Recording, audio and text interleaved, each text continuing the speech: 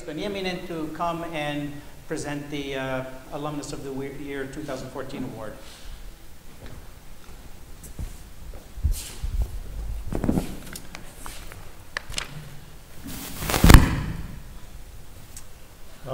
Dear friends, I will start by reading the criteria for the Aalto School of Science Alumnus of the Year. The award is granted for pioneering or exceptional work, social impact or efforts to increase the visibility of the School of Science. Moreover, the individual chosen as Alumnus of the Year is hoped to act in the role of promoting interaction between his or her own field and the School of Science and Aalto University as a whole.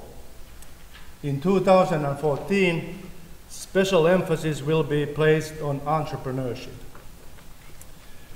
And now, I'm very happy to introduce to you the 2014 School of Science Alumnus of the Year, Managing Director Rob Blauwherz, Doctor of Science in Technology.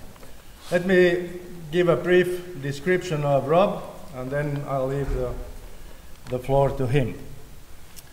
Rob Blauwherz received his Master of Science degree in the University of Leiden in the Netherlands in 1997. There he became interested in low temperature research and engineering in the famous Kamerlingh-Onnes laboratory.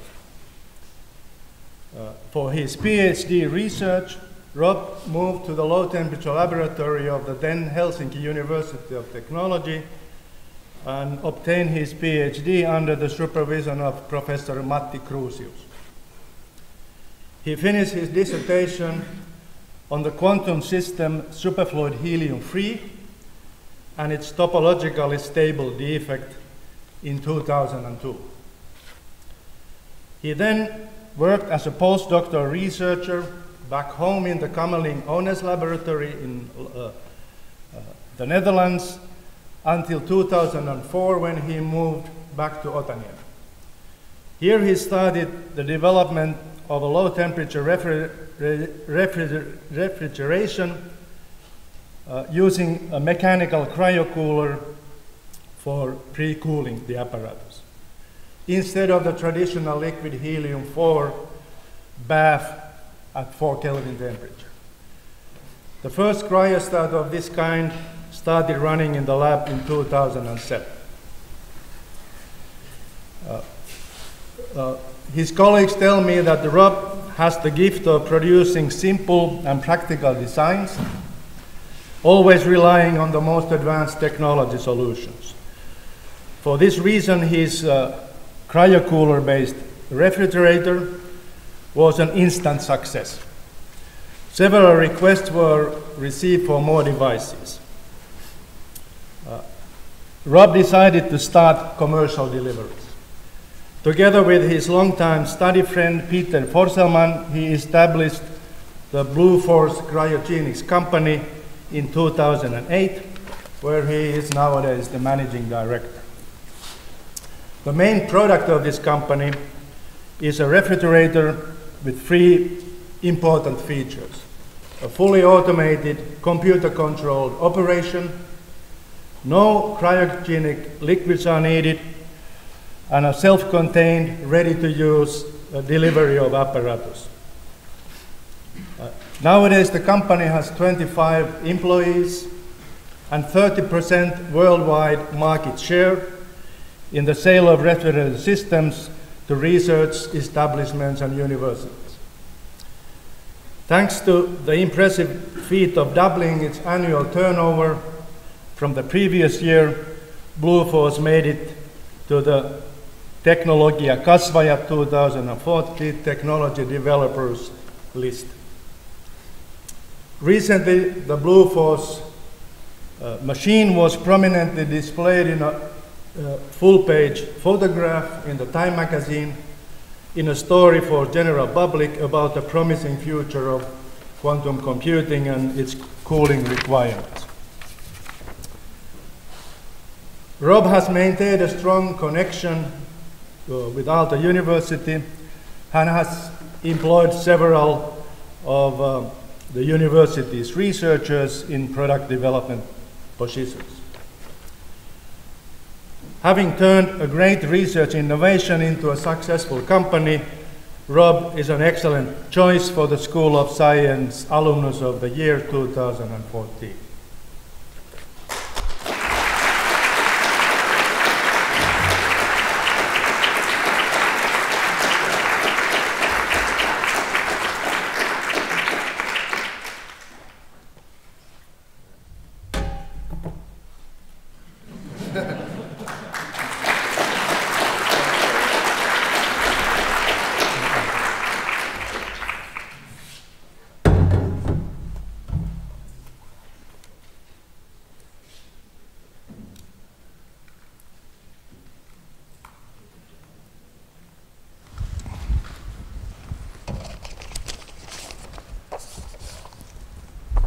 Is the microphone on? Or yes, good. So, dear Dean, President, faculty members, students, researchers, old colleagues, and of course, today's special guests, the recently graduated doctors. I believe you did all the hard work of the past years, and this day, Research Day, is mostly in honor of you. So first, I would like to start with a big congratulations to all of you. And then let me start by saying how honored I am to receive this award today. When I received a telephone call from Dean Risto Nieminen a few months ago, asking if I would be willing to accept this award, I could have really not believed it at first. I mean, I believe the output of my scientific research has been more than decent, but my scientific career has just not been that long. Furthermore, it would be completely misplaced not to acknowledge that there are many people from this university that made much greater contributions to science than I have. But talking more, it then became apparent to me that this year's award special emphasis would be placed on entrepreneurship, which somewhat clarified the situation. So since most of you don't know me, let me tell a little bit about my history with Aalto University. I came to Finland for the first time in 1996 to later work on my PhD degree in a group of Professor Matti Crucius in the low temperature laboratory. Our task at that time was to study rotating superfluids at ultra low temperatures. As you can perhaps imagine, there is no equipment you can buy from a shop to perform these kind of measurements and experiments, and basically we had to build everything ourselves. This is where I learned the important skills that require to build ultra-low temperature systems.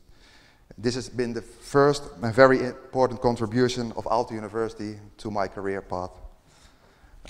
After finishing my PhD degree in 2002, I moved back to the Netherlands for a short while, but then I was missing the Finnish sauna too much, and I returned in 2004 on a short-term contract for an EU project.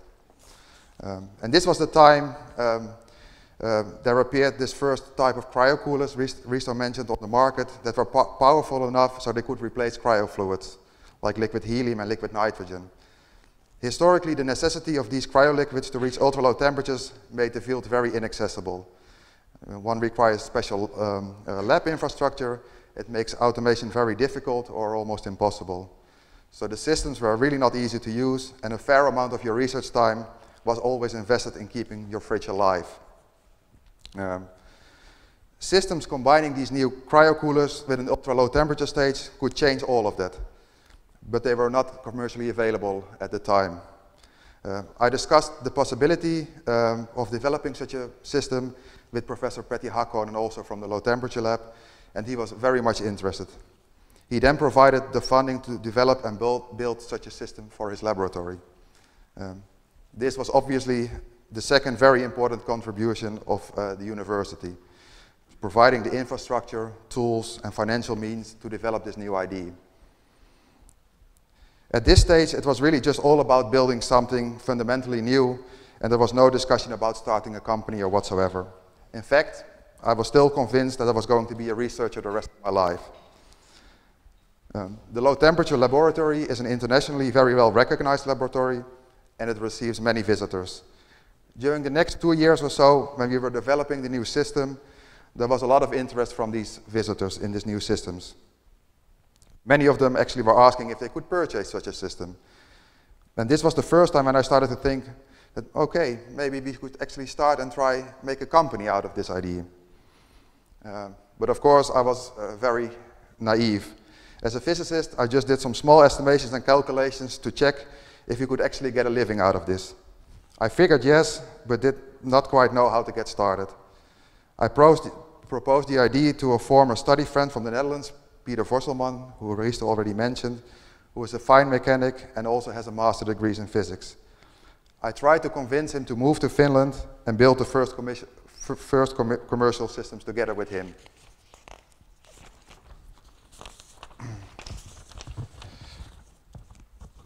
At this point, my wife jumped in and told me, or better us, that we really should not start this whole thing without having a proper business plan in place. To be quite honest, I really didn't know at that time what that implemented. In fact, at that time, I knew so little about running a business that I most likely couldn't tell you the difference between a balance sheet or a profit and loss report. Luckily, we were made aware of the Venture Cup, a 3-stage business plan competition, and regardless of winning it, by joining the competition, a group of professionals would validate your ideas, look if it all makes sense, and if it did, you would advance to the next round. The competition was structured in such a way that if you made it all the way to the final round, you would end up having a full business plan. We joined the season in 2007-2008 and got an overall 3rd place. This was a verification that our idea actually made sense, and of course a very good motivation. I believe nowadays the Venture Cup competition no longer exists. Therefore, having people at the university, as was just explained, that can help scientists writing and validating a business plan is very beneficial and important. Another crucial point at the time was the transfer of IP rights from the university to the company that we were about to start. I don't know really what's the current policy of the university, but at the time we could obtain them at quite moderate cost. Perhaps because in our case also there were no patents involved. If the university wants to promote entrepreneurship, I believe they also should keep the IP transfer requirements very modest. I believe eventually the investment will come back to the state and university via tax money paid. We personally decided to go a route without investors, and every euro we spent in the first years was turned over many times and spent several times. And I think if there would have been significant payments to be made, we simply wouldn't have survived in the beginning. Our company then was finally established in 2008 as a 2-man spin-off company from the university. And according to the first business plan, the first systems were completely hand-built by Peter and me. With our business plan, we were even able to borrow a small amount of money from the bank. Since the start, our company has then been steadily growing and about doubled in size every year. Especially in the first years, it has proven extremely valuable that many of the researchers of the Low Temperature Lab have been very positive and mentioned our company and products to their colleagues, for example, when they went to conferences and workshops. Besides our own contribution, being able to make the systems reliable and easy to use, we were quite fortunate about the developments in the market. The prices of liquid helium have been skyrocketing, pushing all researchers towards our type of systems. Also, our original estimate of the market was far too small. First of all, the new easy-to-use systems opened the market to research areas that in the past would never even have thought they would go into low temperatures. Secondly, and maybe more important, the field of quantum computing is rapidly expanding, and they need the ultra-low temperatures to run their processors. So besides universities and research institutes, there is now a commercial available application, and actually those make up quite a significant part of our sales nowadays. Many people have come to me and asked if I can explain the reason for our success and how to generate more successful companies in Finland. To be quite honest, I don't think there is something like a mathematical formula or a well-defined recipe. The start of any successful company, I think, is having a new idea, either for improving existing technology or process or for an entirely new product. Where the university can help is creating a breeding ground for such ideas by investing in basic research and creating independent thinkers. Here I would like to mention that I took the phrase creating independent thinkers from the former head of the low temperature laboratory, Professor Mikko Palanen, who was the head at the time I was working there. Actually, it was his definition of what is the lab responsibility, creating independent thinkers. He has also been one of the persons that has been very supportive in the process of starting our company. Let's hope not, but maybe creating independent thinkers may become more and more a challenge. The more predefined the degree program is getting, in order to make it more effective, should not stop that. Also, I believe the focus should not be just on high growth companies. If one sets the standard too high, it will kill a lot of creativity. It will basically just prevent people from starting altogether. In our original business plan, we did not focus on high growth at all. In my opinion, there is nothing wrong in having a small and stable, as long as it is a profitable company. With the expectations being so high, it sometimes felt that small-sized but profitable companies are no longer called a success. And I think it's quite the opposite.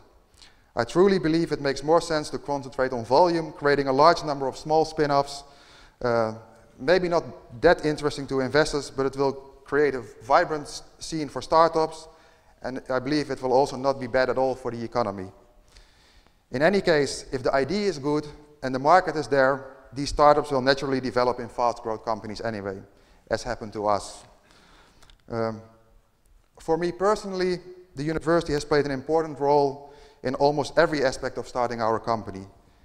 And I really hope it will be able to do so for the new generation of spin-offs as well. I also believe in the future the university will play an important role to our company. We are still growing, full of new ideas, and therefore we will be in need of new researchers. And hopefully we can attract some of the new graduates from this university. Last but not least, I hope it was clear from this speech, it has not been a one-man show to get here in front of you today. I owe a lot to the university, my old colleagues, my friends, and of course my family, especially my wife. Many thanks to all of you. I wish to conclude by thanking you all again for this award. It is a true honor.